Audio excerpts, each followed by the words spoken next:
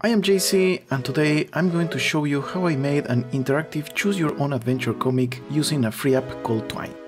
I'm really sorry this video is not about building another mysterious book, but I really want to show some of my other random projects and maybe to upload a little more than one video per year.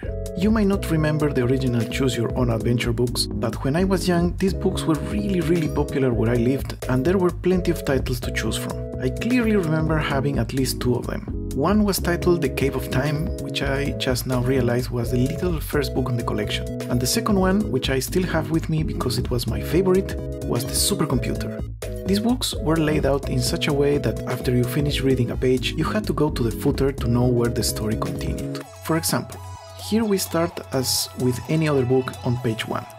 At the end, we're told to go to page 3. When we go to page 3, the page footer tells us to go to page number 7. And here on page 7 is where the real adventure begins, because on pages like this one, the reader could choose what happened to the story depending on the pages they choose to go to. In this story, the protagonist, who is supposed to be the reader, wins some sort of contest and gets a very advanced computer as a prize.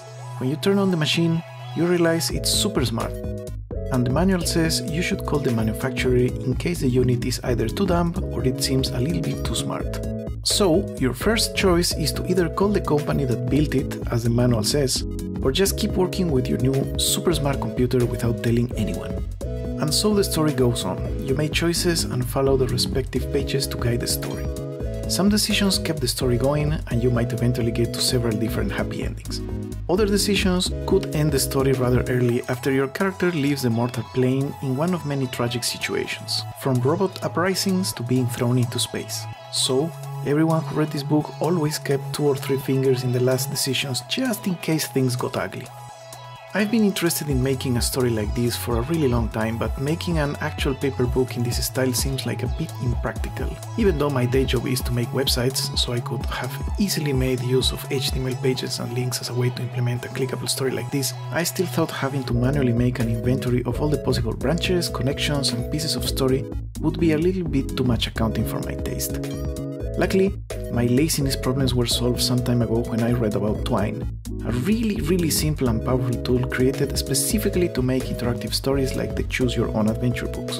This tool is totally free, you can download it on several platforms or just use it directly on your browser.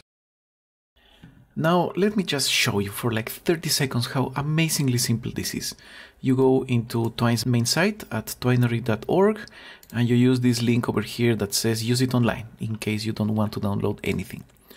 You just click there, skip this message, and there you have it. This is like your library full of stories. You create a new one using the green button over here, My Story, and you just add it. And that's it. Here's your story and this is your first page. Let's say you here want to add a cover, and that cover will take you to the first page. To create links, you just surround your text into double brackets. So let's say first page, and there you go. The program automatically creates a page. And let's say this is your 1-paragraph story. 1-paragraph story. Or here, let's copy some random text, and then we will have a couple of links, one for the good ending, and one for the bad ending. And there you go. This creates automatically both pages. So let's say here you win, and over here you died. And that's it. Your interactive story is created. Now, if you want to play it, you just hover on top of the page you want to play and click the play button. And this creates your HTML page with links. You can go to your good ending, to your bad ending, and you can go back with the arrow. And in case you want to export this thing and send it to a friend, you just click on My Story and you click here Publish File. This creates a small HTML file that contains everything, the links, the story, or whatever other thing you have, and you can send it right away, and it's the exact same thing. As you can see, this was so easy and convenient that I finally decided to make a small project to get some practice with Twine, and to finally experiment with interactive narratives after thinking for so long about it. The first step was to analyze the book that had originally inspired me.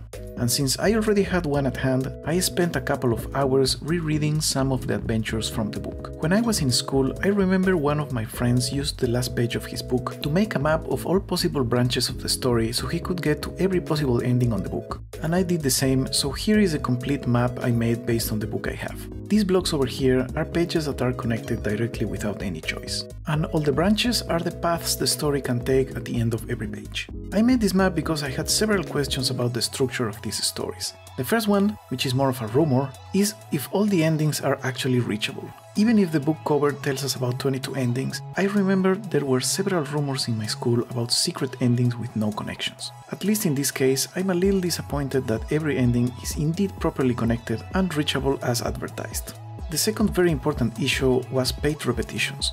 While reading the book back in the day, I always thought that even if I took different paths in the story, I still read some parts that were the same. And indeed, turns out there are several pages that are reused in different stories. For example, you can start your read over here and then go to the right and read all this block in your first try. On the second try, you might take this path up until here, and this page will take you to the start of the right side, and then you could end your story the exact same way it did the first time. Lastly, I wanted to know how long these stories really were. With all the repetitions and branches, it's a little bit hard to judge just by memory. So I traced the shortest possible story, which turned out to be rather short with only 9 pages. Here's the longest possible story, which is only 20. This is of course not counting repetitions. If we take into account reusable pages, the longest possible path is still not too long, with only 28 pages until its end. As you can see, this is really not that terrible. A 9-page story is not all that hard to make, and if you add some simple branches and a couple of repeated paths, you can give your simple story the appearance of a way longer and more complicated book. Of course, branching stories are a lot different from regular ones, but it's actually not too difficult to get started. In the Twine documentation, you can find several links that explain very easily some common narrative structures you might want to use in your stories. Here's a couple I found especially useful and easy to understand. The Cave of Time. This is probably the idea we all have in mind when we think about choose-your-own-adventure style stories. Here, each branch ends in a different ending. The stories are simple since they don't have twists and turns, but it might take a lot of work to write every single possible choice and ending. The Gauntlet. Here, the main story is basically a single main branch, just like a regular narrative, but there are some points where the story either briefly branches out and comes back quickly, or the story just stops at a bad ending, so the reader has to either restart or go back a little bit. Branch and Bottleneck. In this pattern, there's a lot more options for the player to take, but they eventually return to the main branch. These stories also have several possible good and bad endings that branch out of a single node not too far away from the ultimate ending of the story. In the link in the description of this video you can find 3 more patterns that explore other types of more complex narratives. It's very useful to read if you're interested in writing your own interactive fiction. Since I had never written a story specifically for an interactive pseudo-game like this, I started by doing what I usually do when I'm writing for role-playing games like D&D, Pathfinders and the like. I start by making a flowchart where each node is an important event in the story, not worrying about branches yet. Then I think of the most probable choices that could be made by the players and add a branch to deal with that possibility.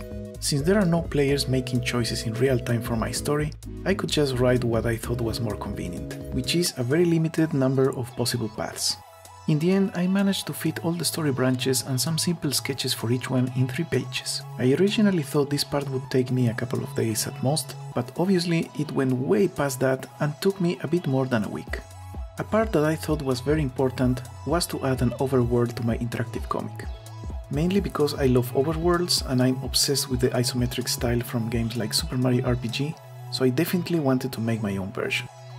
Secondly, having a hub for the player with many options to go back and forth gives the illusion of having more choices than there really are in the story. In the end, implementing the whole story in Twine, which I naively thought might take no more than a week, ended up being almost a month. And here is the final structure of my story. I wasn't specifically trying to follow the narrative patterns I showed you before, but several of them just appear organically as the story progressed. For example, in this part, we can see the branch and bottleneck pattern, where the story briefly branches out but comes back to the single point at the next important event. Or this other part, which resembles the open map pattern, where the player can go to and from these nodes in any order they want. or the fact that the whole story basically follows the gauntlet pattern, by having a single ending without much ultimate choice by the player. When I was making this project, I was already publishing a weekly webcomic, so I simply reused all my characters and stories. That way I wouldn't have to spend any mental energy coming up with any new ones, since the point of this project was to learn how to use Twine, not really to practice any creative writing. My webcomic was the typical autobiographical gag-a-day strip where I talk about my life and job. Not very original, but since a lot of us are still stuck at home, I thought it would tell a hopefully relatable story of a single day in my life as a remote worker in the middle of the coof. When I was a kid, I always thought the best part of these books were the illustrations, and I still do.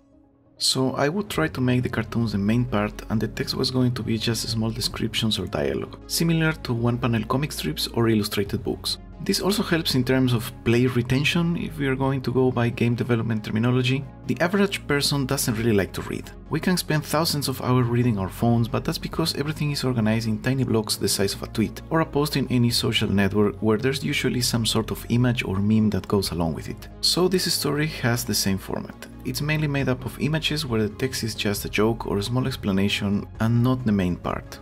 Another thing that I decided to add when I was already in the middle of drawing were some small animations. Adding some animated frames into comics was also something I had in my mind, but I never gathered the courage to delve into the offensively time-consuming art of animation. In this case though, given the medium, and since my target audience, just like me, had a rather short attention span, I thought it would be nice and useful to turn my drawings into very simple 2-frame animations, which would be more than enough to add a bit of visual interest and keep things entertaining. After several hours searching through classic adventure game cover art from the 80s and 90s, I eventually decided to stick with my original inspiration. So I made a little parody of the cover from the supercomputer book. And there you go. This was a brief summary of the process I went through to finish this project. The final interactive comic is already published, you can read and or play it on the link in the description.